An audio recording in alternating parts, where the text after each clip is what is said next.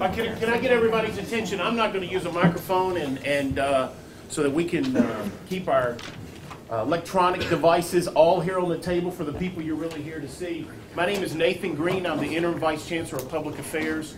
The wonderful team that put this transit forum together today, Gail Williams, Christine Bradley, Chandra Allison, Lynn Maddox are part of our community, neighborhood, and government relations team. Many of you know them. They've been engaged in communities and in other events. So I want to personally thank them for this event.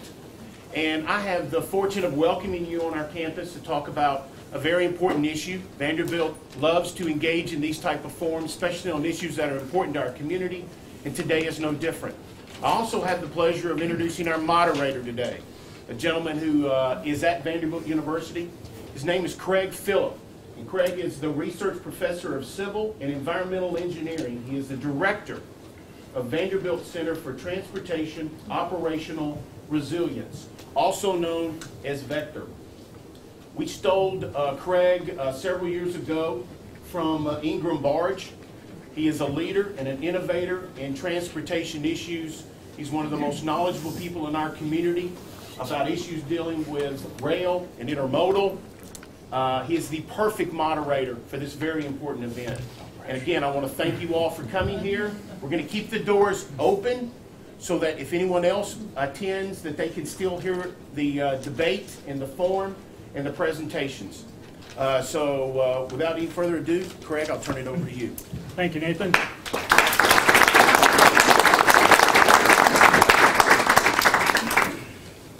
Can everybody hear me okay?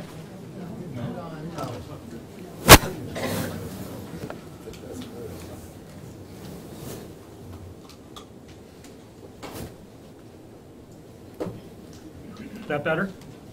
Getting a little better, yeah. Is that better? Okay.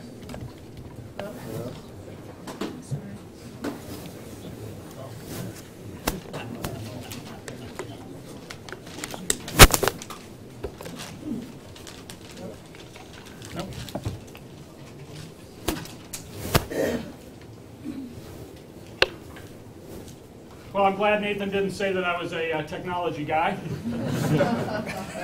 I'd like to welcome everybody here as well. I think it's obviously a very important topic. Witness the outstanding attendance today. There isn't enough time in this day's agenda to cover everything that's important in this topic area for the area. We're actually going to have 3 of these forums. We'll have a second one likely on February 19th, also at noon, and a third one to be scheduled. So stay tuned on that. Our focus of this first forum is on the transit plan that has been proposed for our city called Let's Move Nashville. Next month we'll be hosting a second forum.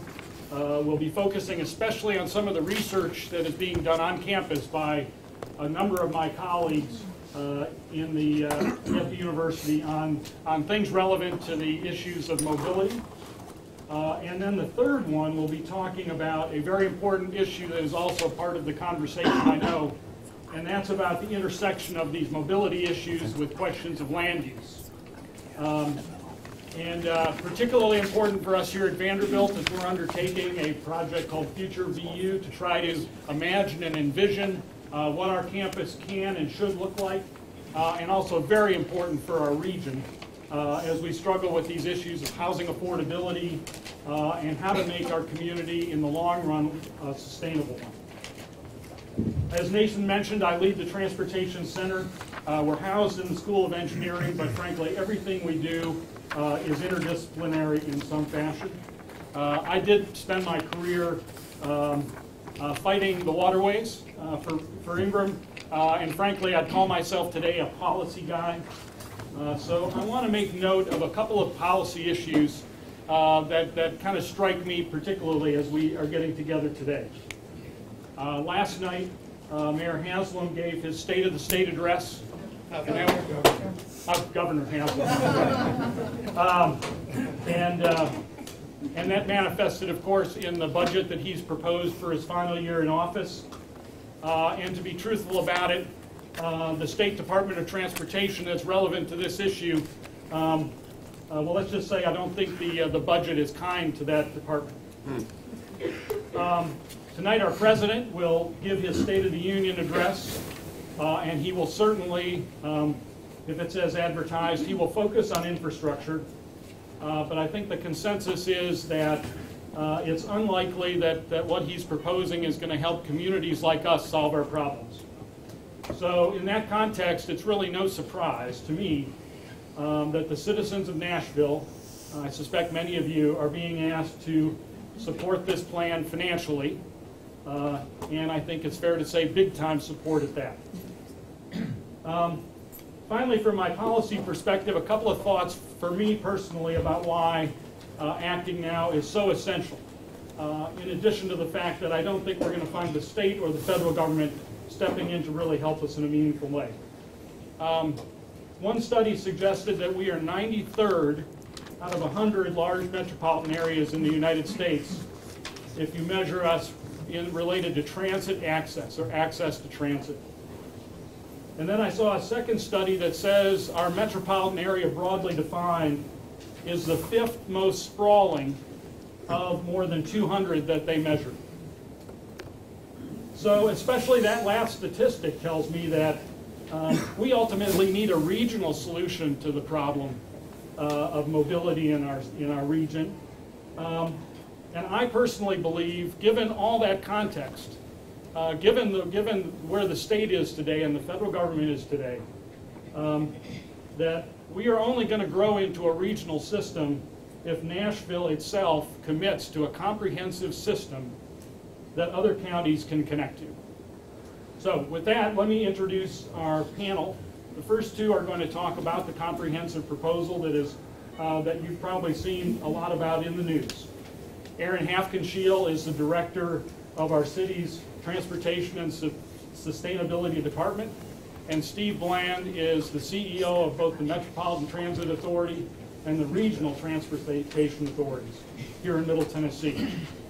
I think many of you have their bios if you got the handout, but let me just note a couple of things quickly. Steve has spent his entire career building and operating transit systems around the country. I can't think of a better set of skills for us today. And Erin was a Fulbright scholar studying urban planning and transit in China. And you know, China's a place where they don't debate this issue of whether they're going to invest in infrastructure. Their whole success and future is dependent upon it. So I'm sure that has informed Erin's perspective. But let me say one more thing about Erin. I noted in her resume that she's an accomplished lacrosse player, collegiate lacrosse player. And given the spirited community debate, and maybe we'll have some of that here in the next hour, about the transit plan, I suspect her skills at scoring goals and maybe a little high sticking are really going to come in handy in the next 90 days. So let me introduce Erin and Steve to take on the presentation. Thank you.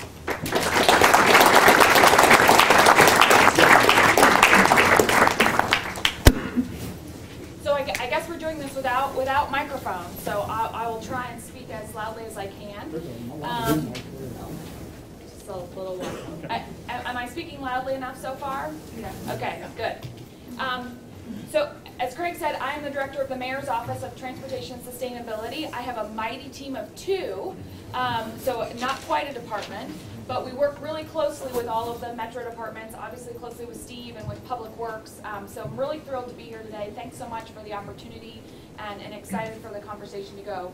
Steve and I are going to sort of trade off a little bit as we talk through this plan. But first, just want to say that we know we have a problem with gridlock in Nashville, and as we continue to grow, we know that it is going to get worse. The mayor has proposed a really bold and comprehensive transit plan that will start to address our challenges today, as well as set us up for the future. So I'm excited to talk a little bit more about that. I'm sure many of you have seen this slide before, but Nashville is a rapidly growing city, where our region is expected to grow by 1 million more people over the next 25 years. We grow by about 100 people a day, and we're the 3rd fastest region in terms of job growth and the 8th fastest in terms of population growth. So jobs are really driving our growth, which is great for Nashvillians and graduating Vanderbilt students, because that means that there are opportunities here for our residents. But with that growth comes increasing commute times. The Chamber did their annual vital signs report, and they have said that we've added 111,000 commuters to our roads from 2010 to 2015. Nashville used to be known as a 15-minute town, but everyone that thinks about where you could go in 15 minutes in 2010, that can sometimes take 30 minutes or even longer today. The average Nashvillian spends 34 hours a year in traffic, which costs us about $1,300 each in lost productivity. That's time away from our families and increased earnings. And commute times are actually one of the single largest predictor in a family's ability to escape poverty. Long commute times means it's much harder to climb up to the next economic income bracket.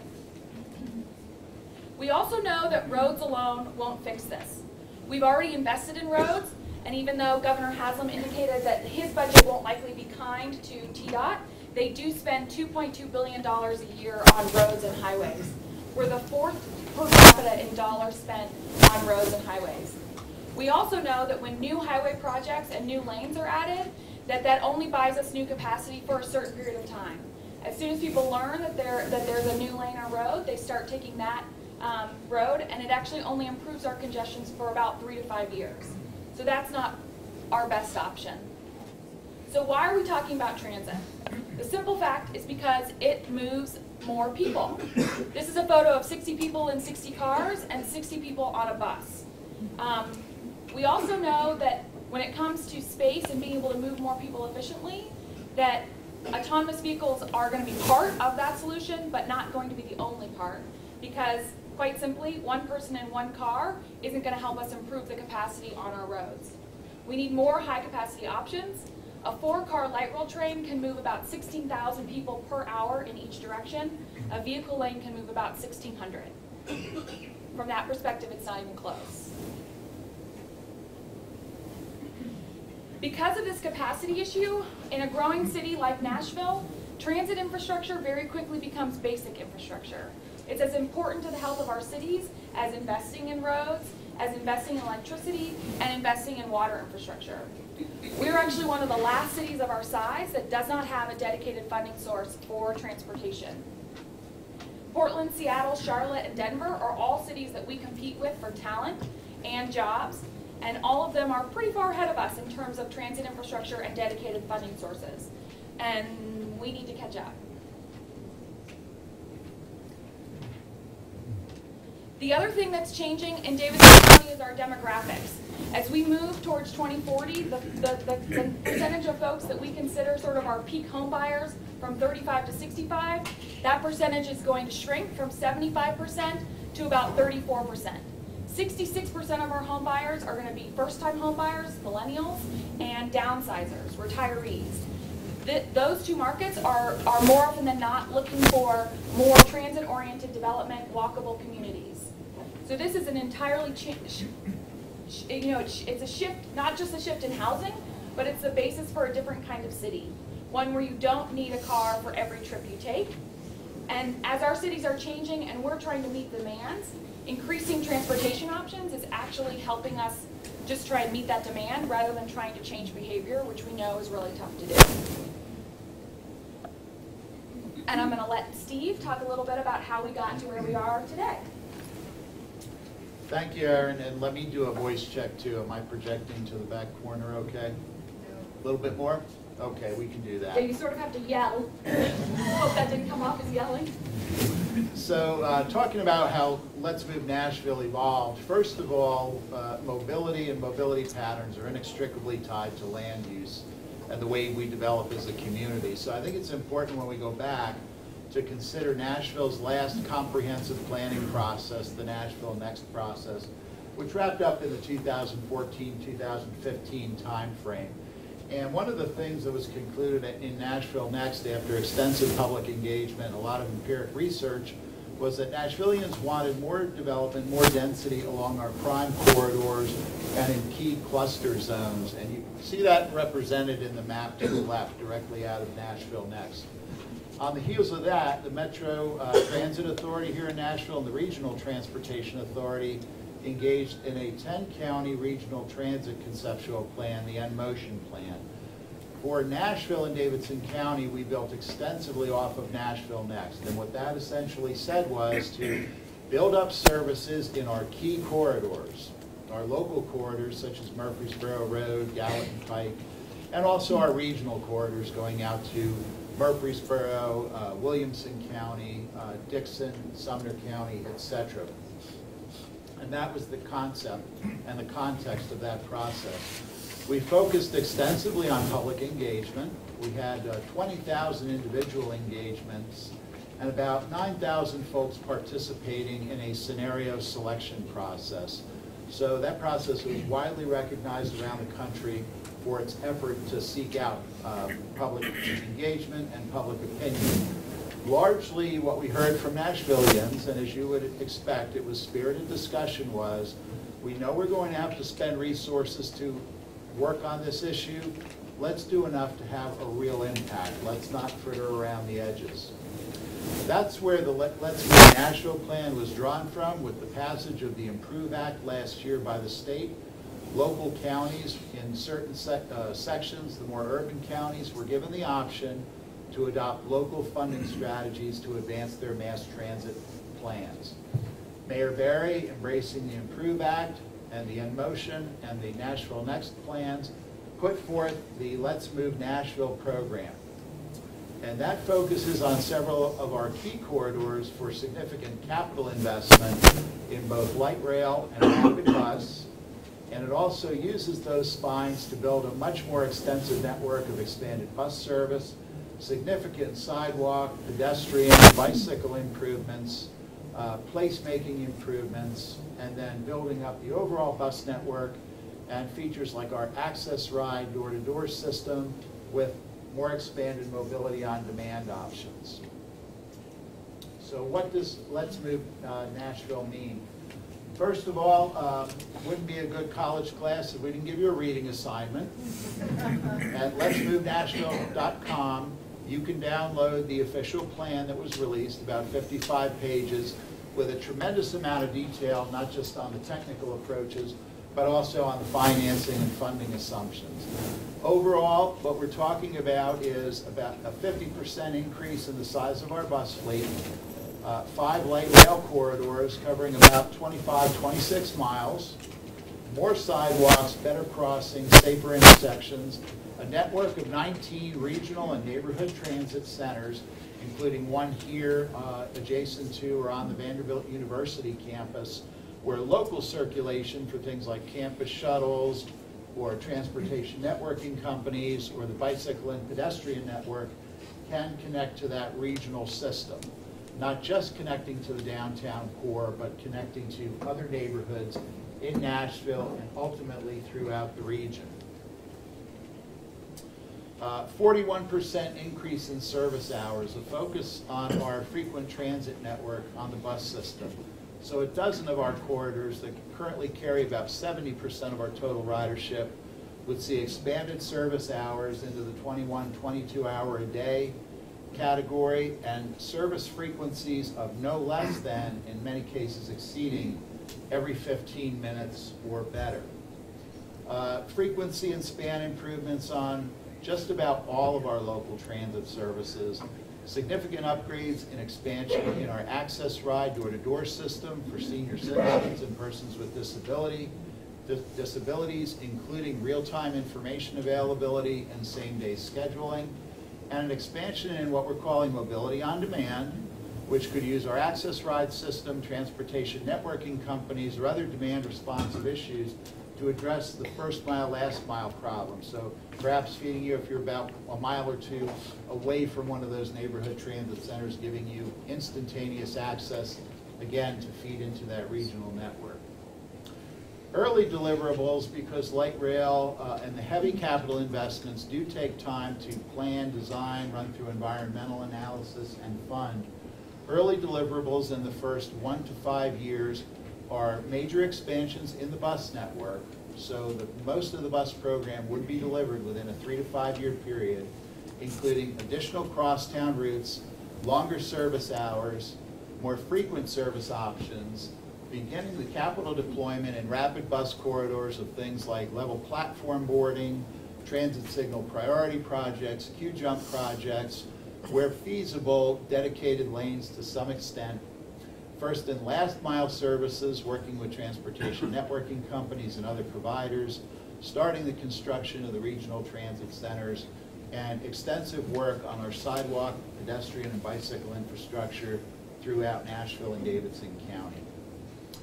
Neighborhood transit centers, the concept is not just to have a place where 2 or more bus routes come together, but where car share locations would be occurring, electric car sharing, potentially as autonomous vehicles are deployed, they become centers for that activity, and actually built in neighborhood locations where they can be part of that neighborhood context, perhaps connecting to a park or another recreational facility. In fact, we're actually having early conversations with farmers markets about doing localized farmers markets at those locations. So not just having a transportation connection, but actually a community center for other activities. High capacity corridors, both rapid bus and light rail, would mean faster and, frankly, to many, more importantly, more reliable service. One of the things we heard consistently throughout the region, not just in Nashville, was we understand travel times will increase with increasing population. That's not as big a concern as the unpredictability of the network. Is it going to take me 20 minutes to get there tomorrow? Is it going to take me 45 minutes to get there? So improving the reliability of those operations. That's the significant reason for the proposal to do a downtown tunnel. Any of you who have been through our downtown network will see that it is increasingly becoming an unreliable travel time. Currently on the Metro Transit Authority network, we are averaging 4.5 miles per hour through the downtown core at our rush hours, and it is a significant hindrance, not just to downtown-oriented commutes, but neighborhood-to-neighborhood commutes. So these projects will allow us to do more through routing of services, whether that's bus or rail, to connect neighborhoods not just to the downtown core, but to each other.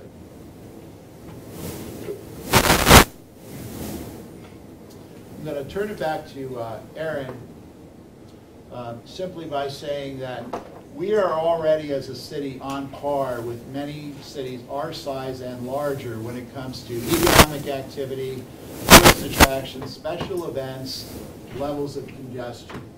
Where we aren't up to par is the options we're providing to people for faster, reliable, affordable connections. And that's really a large part of the intent of the Let's Move Nashville plan. Thank you, Steve. I think Steve ran through most of this, but just to make it really clear, over the 15-year period of the Let's Move Nashville plan, the bus improvements and the frequent transit network will start in the first 2 years. The rapid bus corridors will start to open in 2023. The first light rail corridor will open in 2026, with the tunnel opening in 2027, and the full system would be built out by 2032.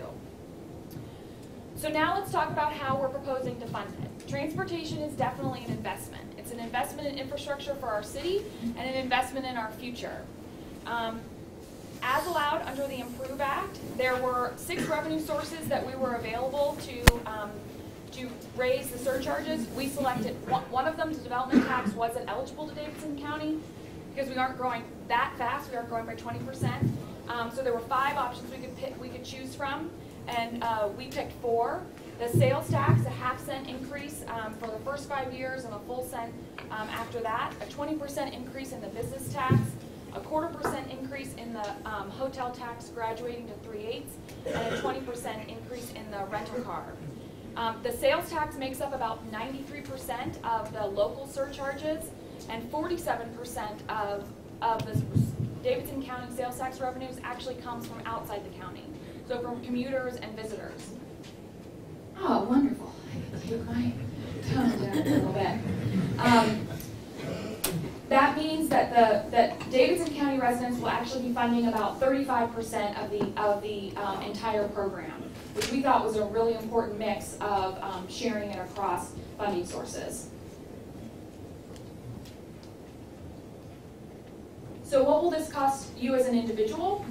This is the sales tax impact. As I said, it's 93% of the local surcharge revenues. During the first 5 years, it'll be about $5 a month, and the last 10 years, it'll be about $10 a month. Also included in the program is a fee and reduced fare program. So Nashvillians experiencing poverty will have access to free bus passes. Currently, if you are a Nashvillian experiencing poverty, you pay about $55 a month for your bus pass. Under the Let's Move Nashville program, your sales tax contribution will be considered your payment for the bus pass, and you'll get free bus passes, which will more than pay for itself. Transit investments, the next couple of slides talk about why should we invest in transit. Transit investments, fortunately, are investments that have big dividends across the county, not just for the users of the system. The system over the first 14 years will create or maintain about 3,800 jobs per year, which will be $3.66 billion in additional labor income for our region. And the mayor is committed to working with council to ensure that a large percentage of those jobs go to local businesses as well as minority-owned and small businesses. Another really important aspect of the system is that it's convenient for people to use. Steve mentioned that this has been right-sized for Davidson County, but it really starts in our urban core because that's where people are today. That's where our highest jobs and population density is. So we know that people will have access to it.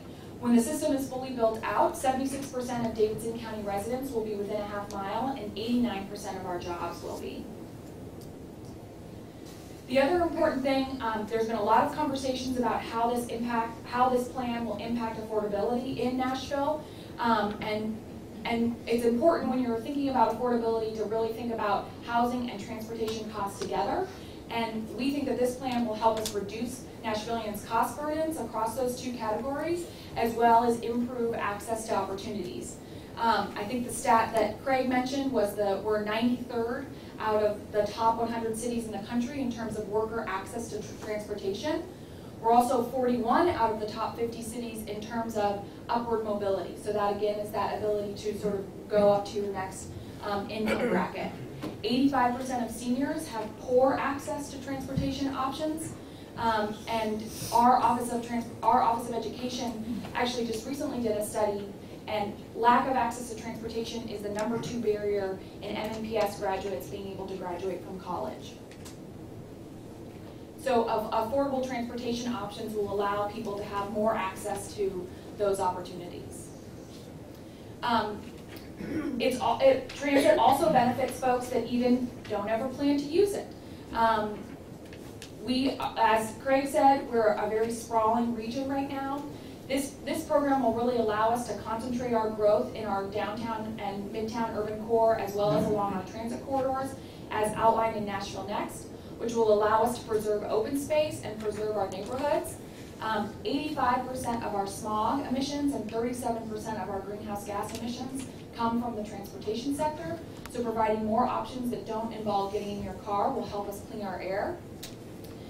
Transit-oriented cities mean that across the board people have more opportunities to physical activity. They also are safer, there are fewer traffic accidents, and even if you don't plan to use it every day, you might use it occasionally to come downtown for a Predators game. And even if you don't use it, your spouse or your teenager might choose to use it, saving you on the cost for additional vehicles. So what's next? Steve mentioned that transportation projects take about 10 to 15 years. Through the in-motion process, we have sort of finished our strategic plan. We currently are in the public engagement and council consideration. Council will have their third reading on their ordinance on Tuesday, February 6th, and the last two votes have gone in our favor, so if that continues, it will be added to the ballot, which will be on May 1st. But even after, if we're successful on May 1st, each of the corridors will be their own projects that will move forward in design and engineering and have lots of opportunities for community engagement, including sort of stop selection, where the transit centers will be located, etc. So that's just an overall summary. We look forward to conversations and hope you agree that this is an exciting time for Nashville. and an exciting opportunity for us as a city to invest in our future.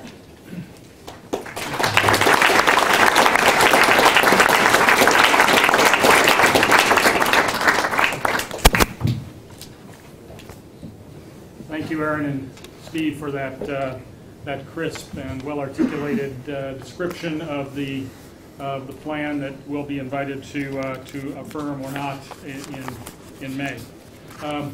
We have invited 3 panelists to join our group, and I'll ask them to speak for a bit about their lens on the mobility issues in our community, and then I'll ask each of them, I'll give them first shot at asking a question or two of Steve and Erin, and then with time permitting, we'll open it up to questions from the audience. Noah Van Mierlo is a junior majoring in political science here at Vanderbilt University. He has a unique lens, I know, because he's from the Netherlands. I think bikes are the most popular mode of transportation. A remarkable place to visit from many perspectives. Steve Gild is a 10-year veteran with Vanderbilt University. He has a particularly good lens on this. He works with the Vanderbilt Sustainability and Environmental Management Office and is working tirelessly on efforts within our community to focus on making us more sustainable and environmentally sensitive. And finally, Walter Searcy is a Vanderbilt Law School graduate and has simply been a tireless advocate for all of his life for those in our community that risk being left behind. He and I have been on the board together at the Red Cross. He's been in leadership at Senior Citizens, Inc., president of Second Harvest Food Bank, and active with the Boy Scouts. So I'm going to turn it over to the 3 of them. Talk to us about why you're interested in this, how the plan, how you might be affected by this plan personally, and then be ready to ask Steve and Erin a question after the 3 of you have talked.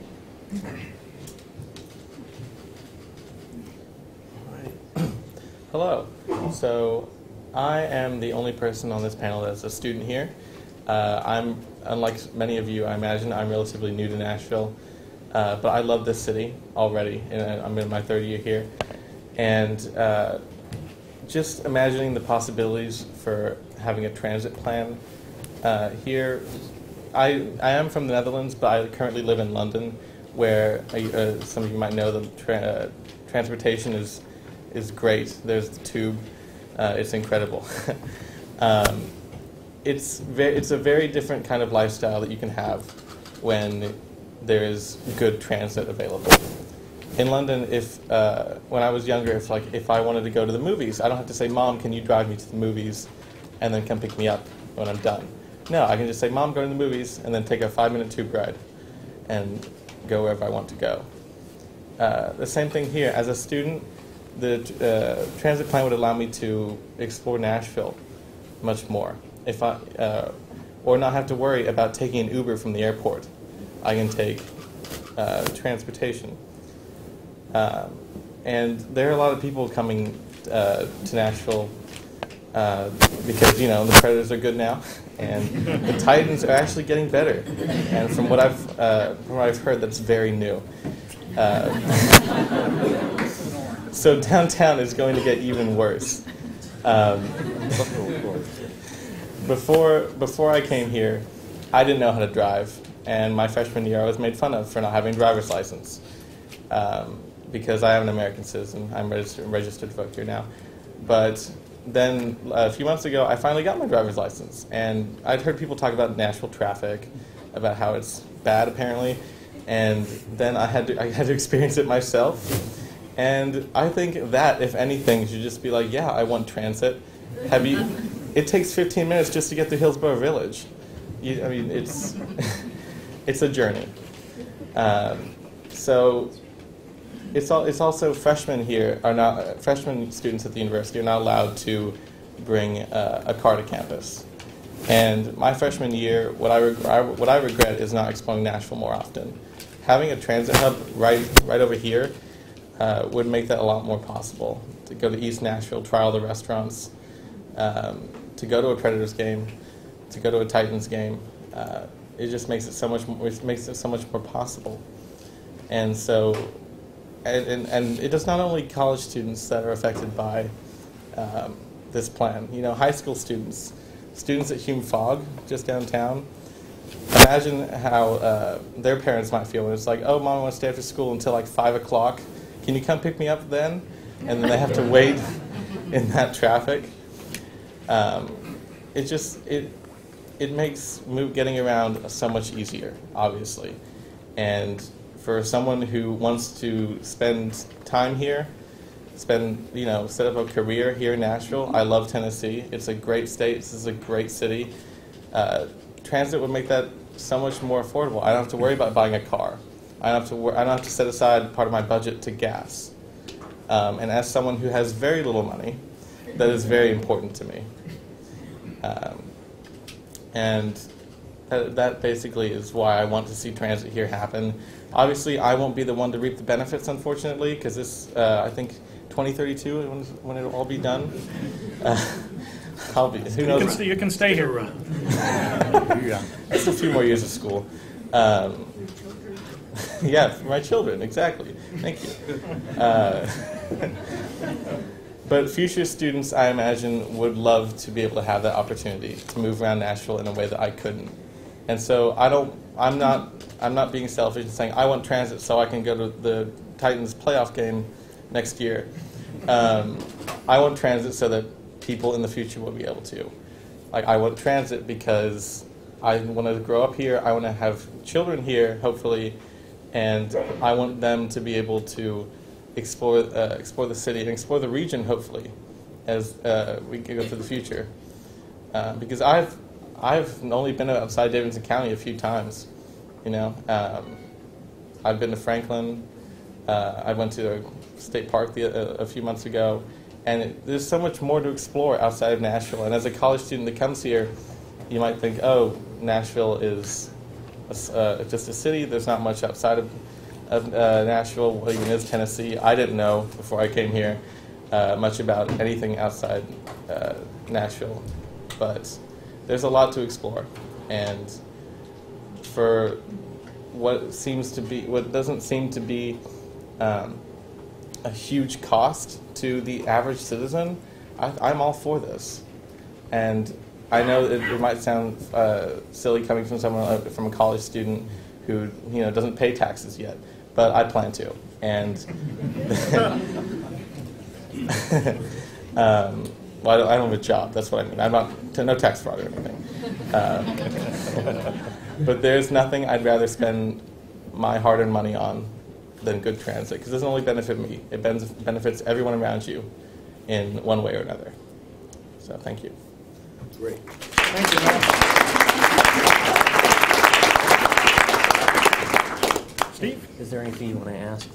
Why don't we go through the three, and I'll come back to you to ask your Very questions. good. All right. Thank you very much. I am very excited about this plan. Again, my name is Steve Gild, and I'm with the Sustainability Office here at Vanderbilt. But even prior to that, I was a bus rider, and I am a Davidson County homeowner. I pay property tax and sales tax. Obviously, I've got school-age children.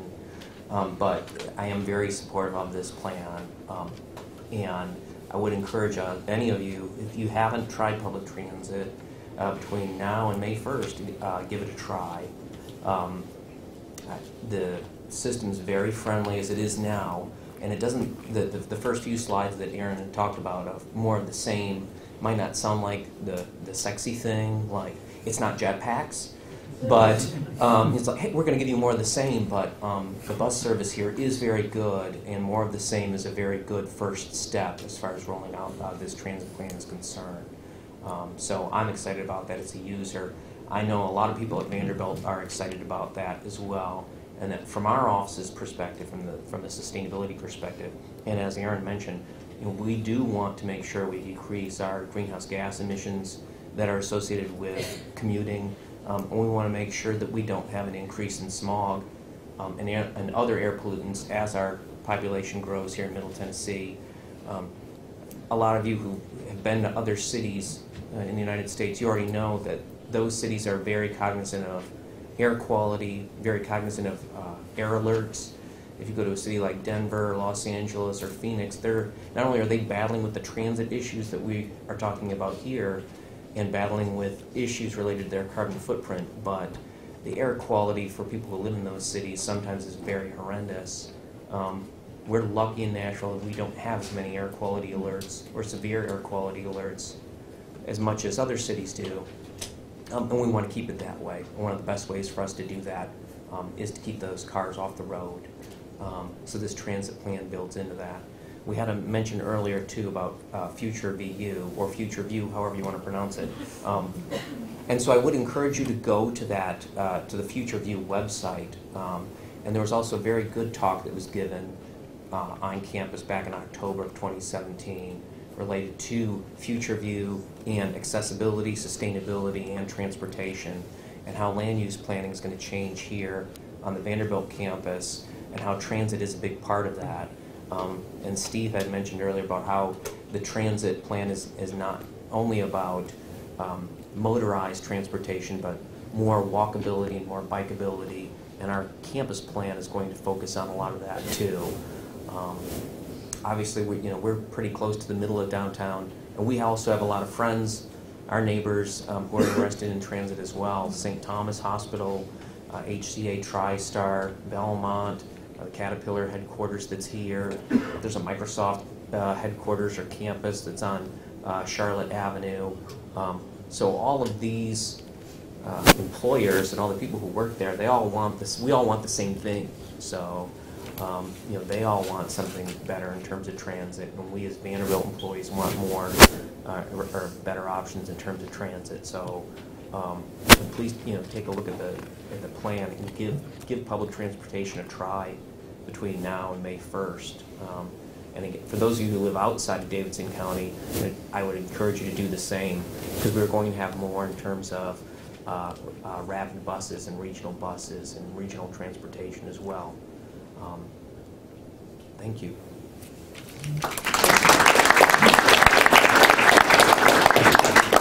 If I can add just one note, I don't think I mentioned that Walter is a member of the Metropolitan Transit Authority Board and has been since 2015. In addition, is involved with a group, Transit for Nashville, which is a coalition that has been formed to advocate for good mobility in our community. So, Walter, with that, it's all yours.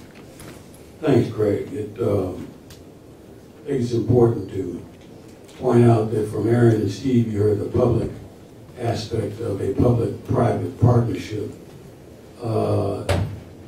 Nashville for Transit is the private aspect of the coalition between the two of us, and we hope that we're exemplary of the PP3 kinds of developments that we will experience downstream, and that will make this a truly doable experience in transit expansion. Now let me tell you a couple of things about me. One is that my portfolio pretty much has been one of advancing social justice and economic equity in our community, and so being involved in this transit thing seems to be a little off that path, but to the contrary, it's right at the center of it, because this transit development is going to be our greatest opportunity, and maybe one of the few that we will have in our short-term futures, to advance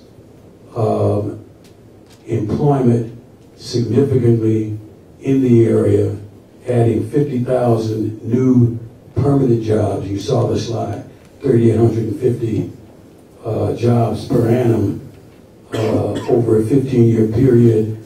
That the math says that's in excess of 50,000 new employment opportunities that are living wage opportunities. We're not talking about entry-level propositions at $10, $11, $12 an hour. we're talking about jobs that average $20+ an hour and that have skills associated with them, so permanent careers are built around those. That's A. B, many of us are concerned about the reduction in the inventory of affordable housing in our area.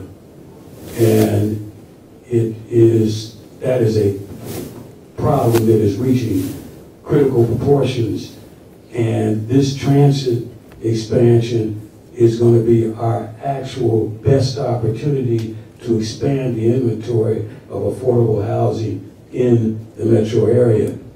Notwithstanding the naysayers, the fact that the state legislature historically has meddled in the affairs of Davidson County in its efforts to try to expand the inventory of affordable housing. They actually did something quite progressive, and I say that as a whisper, because I don't want them to get the idea that we're besmirching them with the term progressive.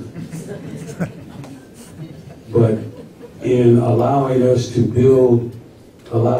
designate transit-oriented development corridors alongside the light rail corridors is going to ensure that at a minimum of 30% of all housing opportunities that develop on those corridors will be affordable. That is, in and of itself, says that there is a nexus between social justice and economic opportunity and transit. And when the mayor asked me to join this process, it was a no-brainer. And now we're asking you to do the same thing, because May 1, we'll all have an opportunity to get on board with this and vote in the affirmative on this issue. The council hasn't put it on the ballot yet, but the likelihood is that it will. So that on February 7, if you don't have a yard sign, one will be available for you. We will be talking about trying to get out the vote. With that, I think that Greg will pass it back to you and see what other queries. Thank you, Walter.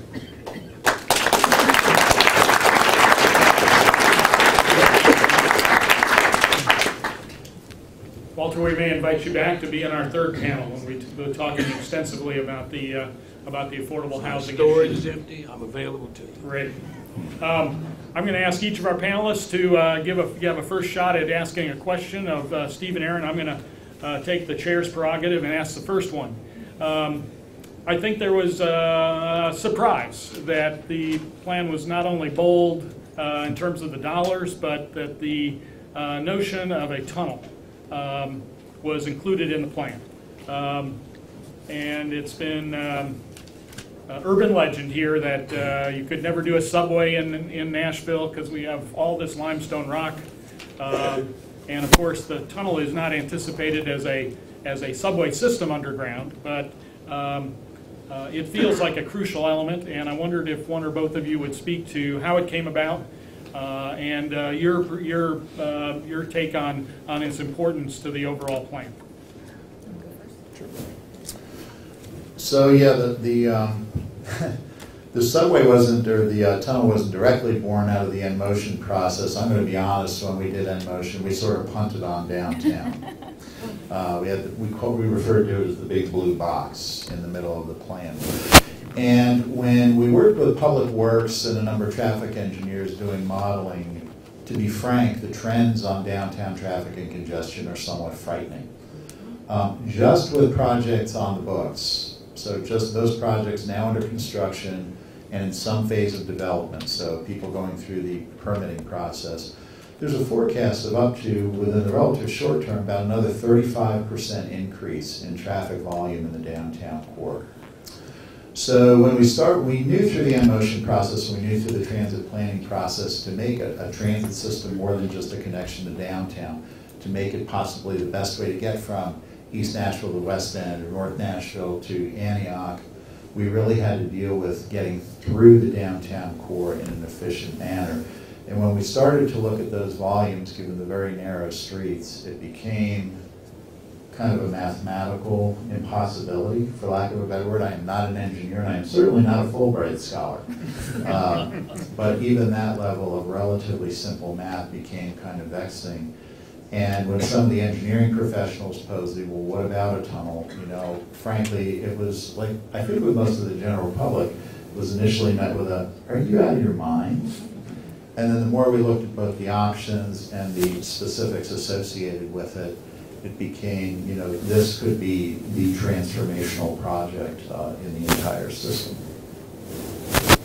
Yeah, I think the only thing I would add is just to address the limestone issues specifically. So we had a group of transportation engineers that were in town a couple weeks ago, folks from HDR, which is the city's consultants, as well as WSP, who just came because they've been interested in the issue and are building tunnels all over the world. And with the new sort of tunnel boring technology, limestone is actually one of the best rocks to be able to tunnel through because it is self-reinforcing. You don't have to constantly be reinforcing it. And the fact that it's just limestone and it's not a combination of different materials, that actually does make it easier because you can program the tunnel boring machine once and you don't have to keep starting and stopping. So we were also impressed by that technical feasibility that we heard, despite the urban legends that exist out there. And limiting it to just the sort of 1.8 mile section of downtown, we think, like Steve said, will be transformational for the entire system. Will be something that we can do that won't go, you know, the scope creep won't happen, so that we can stay on time and on budget. No cut and cover. No cut and cover. Yeah. So the other thing that Walter's referring to is that there's two different ways that you can tunnel. One of them is called cut and cover, where you sort of go in from the top and you tunnel and then you cover it back up. Our preferred method of being able to do it, and our feasibility analysis says that we should be able to do this, is to use a tunnel boring machine, which means that we could enter from the side of downtown and go underneath downtown, so we wouldn't have to do, it would have much less of a surface impact on the businesses and activities in downtown. Thank you both. Noah, I'm going to turn it over to you for one question, and then Steve and Walter, and then we'll open it up for the couple of minutes that I think we'll have remaining. All right, so question I'm thinking towards the future. Obviously, this is not a finished plan to last Nashville for centuries. How does it allow for additional improvements, things to be added on later? Where is that flexibility shown? Let me start, because I know one of the things we've heard from some of the critics is, well, this is a Davidson County plan and it's not regional in nature. To a large extent, it is regional in nature. The IMPROVE Act really only gave specific counties the ability to raise revenue. So, kind of by design, each county's approach will be county by county. But because Davidson County's plan drew from the broader in-motion process, those are all connected pieces. And participating through both the Metropolitan Planning Organization, the Regional Transportation Authority, a number of our outlying counties are anxiously awaiting seeing what happens on May 1st with a full intent to start their own processes to tie into that system. We are, by virtue of our travel movements, by our interstate highway design, by our arterial design, we are a hub and spoke region. So many areas that are flat kind of have a lot of crosstown and a lot of options. We are by design a hub and spoke region. Nashville, Davidson County is the hub. So no, very much the intent is that this approach, once adopted, will grow outward. And that's what you've seen in other cities. Denver did not start with what they have today. They started with phase 1, went to phase 2, went to phase 3. Steve? All right. Thank you. Question one, when do I get my jetpack? Right. No, but one thing I didn't mention when I was encouraging people to use public transit was that one thing that has benefited me greatly is the Music City Tracker. Okay, it's a wonderful app that lets you know when your bus is coming, when the next one's coming, what routes are best. It can map things out for you. What time are you going to arrive at the other end based on a specific stop. So if you haven't downloaded that app, please do. And that's really what my question is related to, is that, and I want to share one other quick story too, sorry. Also at the new transit centers, there are little LED readouts that tell you when the next bus is coming and all that other good stuff. So in this plan, how much money is set aside for things like new technology. Obviously, apps get dated and bus stops have to get replaced and things like that. So in terms of information sharing or providing real-time information, either to riders or people who are waiting for a rider, what does this plan have to say about that? And I want to give a shout out and to a fellow colleague in our computer science and engineering program, Abhishek Dubey. You can also go out and look for an app called T-Hub, and it does some similar things, Steve, to the one you're describing, which is quite good as well. So take a peek at that, and if you come back for our next forum in February, I know you'll hear more about that project and work as well. Well, the first thing I would say, Steve, is if you download the report, 55-page report, you're not going to see a specific, here's what we're spending on technology, because frankly, technology will be embedded in everything from newest generation light rail vehicles on up. I would touch on a few things specifically in terms of overall plan design. And one is generally the theme of seamlessness. So as we talk about things, for instance, like mobility on demand, where maybe you're still a little bit too far away from that light rail line to walk, or a little bit too far away from that bus route to get to the bus stop. So the idea of having through that integrated app, and these are discussions and negotiations that are going on now, to have a specific app that says, okay, I'll have my Lyft ride or my Uber ride or whatever the next version of that is. Maybe an entrepreneurial student here will figure out how to make money off that. And in those conversations, because they are open architecture, the idea of integrating our real-time information in the transit network with private providers' real-time information, say, yeah, we can pick you up at your house rather than taking you 10 miles downtown or 15 miles across town or over to Vanderbilt. We can get you to the nearest transit station with high-quality service, high frequency, or fixed guideway, and tie that to specific times. So Lyft might say, well, we can pick you up in 4 minutes, but if we do that, your wait time is going to be too long. We know based on the performance of the system right now, we're going to pick you up in 9 minutes, and that will only give you a 2-minute wait at that transit center or that transit hub. A project we're actively working on now, because almost literally as soon as we had real-time information available, people said, that's great, but when can I pay on my phone? So the idea of advanced fare collection systems, in fact, actually, this upcoming month, we expect the Metro Transit Authority Board to award a contract for next generation fare collection. The idea when you're doing that seamlessly, whether it's transportation networking companies, taxis, bike share, parking operators, that you can kind of do that all through an account-based system and make that as easy and seamless as possible. Yeah, the only things I would add is that we're also talking about electrifying the bus fleet, so it would be a fully electric bus system, as well as having Wi-Fi on all of the transit coaches. So I think Steve is exactly right that technology and sort of state-of-the-art, forward-looking thinking will be embedded in the entire program. I'm going to defer my question. Let's see if we can get some of the audience to participate. Let me start and ask if there are some students that have questions. Just right here. You need a mic.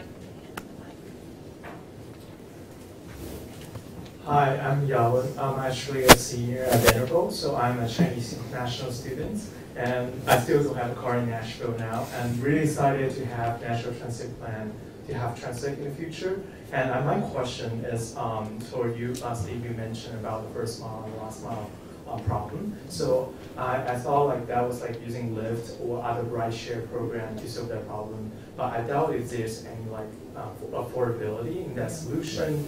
And also like now, just it really struck me in the last 1 year and last few months that what happened in China is this emerging the Oculus bike sharing program that's also like sweeping out different U.S. cities, metropolitan area like Denver, Seattle, and DC areas. I just wonder if there's any like plan, like collaboration between the metro government and also like Nashville MTA on that to introduction to this program to Nashville area to provide affordable like first mile, last mile solution, because I also know that the government has invested a lot in the Nashville B-cycle, but it's still not affordable. Even for me as a student, I have to pay for at least $5 for one ride. So I just wonder if there's any solution related to that. Thank you so much. So first of all, part of the issue with bike share, again, coming back to an integrated and seamless system, and actually in portions of these, for instance, a lot of what we're looking at with mobility on demand would do partial write-downs of those fares, number one. And number two, by reducing the distance of the trip. Well, now if I live in Antioch, I don't need to take that transportation networking company 20 miles. Maybe I have to take it 2 miles, which kind of brings down that affordability. The other issue is moving to an account-based fare payment system also opens up the opportunity for third-party sponsorship. So Erin touched on the fact that the plan already incorporates programs for lower-income individuals to have free transit access.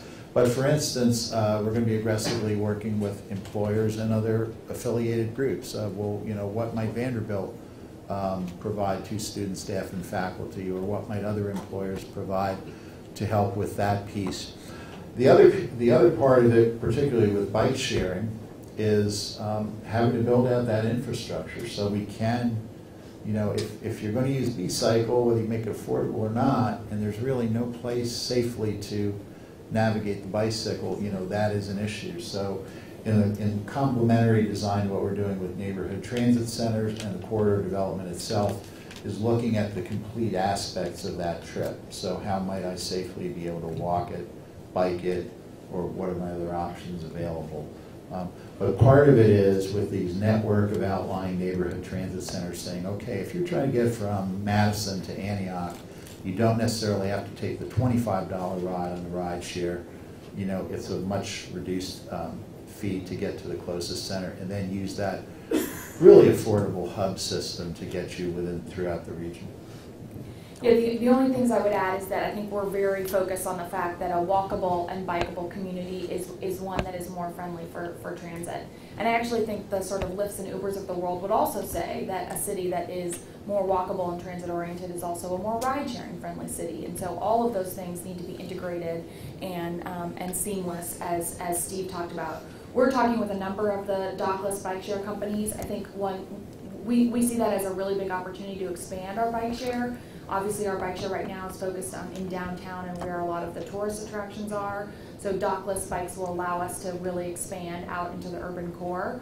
I think the issue, we're working on guidelines right now as a city, and the focus will be how do we make sure we don't have 10 different operators, so you don't have to pay, you know, the $5 to B-cycle and then the $5 to OFO and then the $5 to Zagster, you know, to get across the city. And so how do we, again, seamless and integrated is the theme of the day.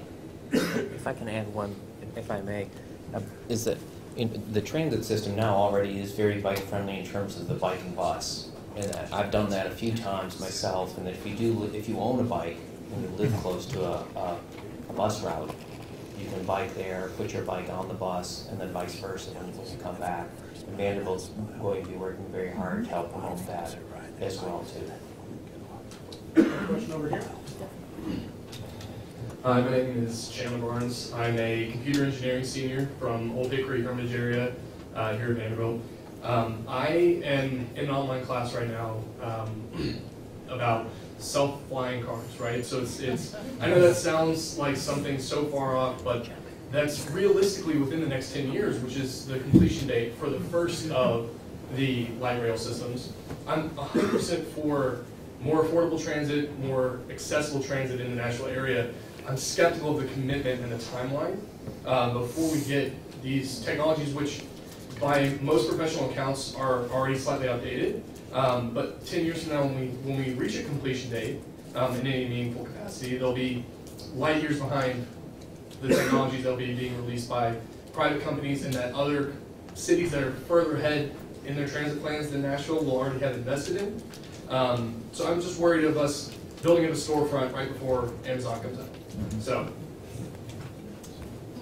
And I hope you took that as the advertisement it is for the second forum that we're going to be holding in February, which will be focused exclusively on these issues of new technologies. But I'm going to leave it to these two to answer the hard question. So Nashville was actually one of 10 cities in the world and one of the 4 cities in the country to participate in the Bloomberg Aspen Initiative on autonomous vehicles. And I have a feeling that we were invited because they knew we were getting ready to make this big transit plan. And so participating in that venue meant that we had the auto manufacturers came and presented to us about what their technologies are and when they would be rolling out. We had experts from all over the world sort of telling us the state of the autonomous vehicle technology. So the first answer to your question is that capacity is actually not a technology problem, it's a geometry problem. And the reason why we're focusing on select corridors is because those are our most congested corridors today, and they will continue to be our most congested corridors in the future. And autonomous vehicles, we actually, Vanderbilt hosted a multimodal workshop, was that only last week, 2 weeks ago? And there was a professor who specializes in autonomous vehicles, and he said that it won't actually address your capacity, it won't increase your capacity. So focusing on transit on your congestion corridors is the right way for cities to go. But autonomous vehicles will absolutely be a part of the crosstown connections, the first to last mile connections, the places where high capacity transit doesn't necessarily make sense from an economic perspective. Again, what Steve said as well is that when we do start working on these projects, all of them will be some sort of a public-private partnership. And what we're seeing is that construction engineering companies across the world are starting to create their own technology departments and programs because they have to be infusing that into their work. So I don't have a doubt in my mind that this will be a state-of-the-art system. The only thing I'd add to what Erin had to say is a lot of the cities that you mentioned that are kind of leading edge on this stuff are using it to complement pre-existing or emerging high-capacity transit corridors. So that's kind of the piece that Nashville lacks with respect to that discussion. So frankly, putting something in place, is really important. And the other thing I would say on technology is, to Erin's point earlier, so success on May 1st just means we go into more design and detailed planning. All of those technologies will evolve and emerge through the course of that process. So we're not locking in place, we're going to buy the light rail vehicle or adopt the technology that Denver just put in or what have you. And frankly, we've attracted interest from all over the world with sort of the leading edge technologies really in all of these modes to say the opportunity in Nashville is it's not an adaptive system. You're kind of starting from scratch. So things like catenary free light rail, as an example, that's starting to emerge in the Middle East. So make no mistake, it's not your grandfather's train anymore, and a lot of those pieces you'll see that emerge over the next few years. Got time for one more question. Hi, I'm a senior here at Gild, and my question pertains to the tunnel aspect of the project.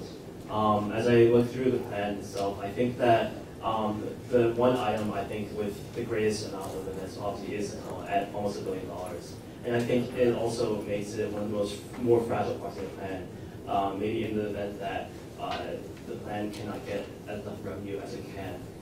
I would say that the light rail would probably have to be one aspect of design that would have to be compromised on in some way. And perhaps this would throw a lot of the obviously high frequency capacity corridors, which all route through this one tunnel, into concern as how they will be routed through downtown. And so I want to relate the uncertainty, I think, in my opinion, of constructing this tunnel with, I guess, this admission, I guess, that perhaps downtown traffic is just too unmanageable to solve at grade or on the street. Because I think that what a lot of other cities have done with their existing networks, I think, is to mitigate traffic in such a way as to prioritize traffic on the street. I think that that is a usable and alternative as well for Nashville as well. And so I was just wondering if there are any alternative solutions proposed, such as like traffic congestion cordons, maybe around like the I-40 corridor, and where traffic could be mitigated downtown as to making the tunnel more of a possibility in the longer term as opposed to right now.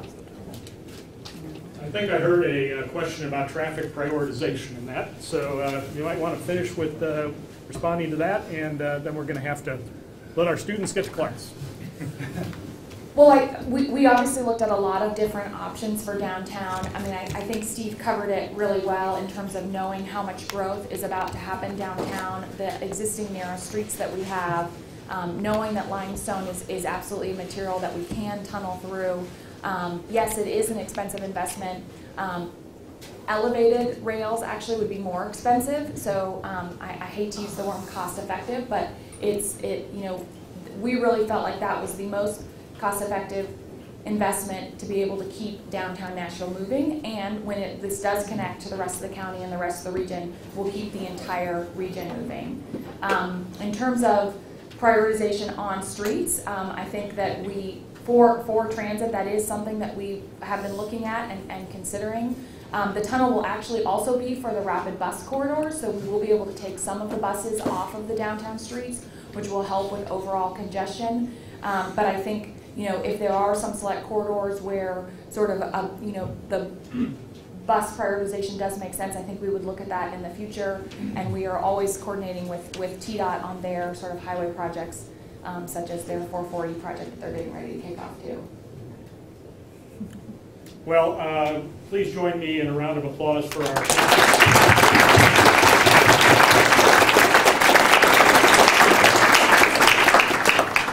I think I speak for all of them. I can't tell you how much we are impressed about the level of interest in this topic.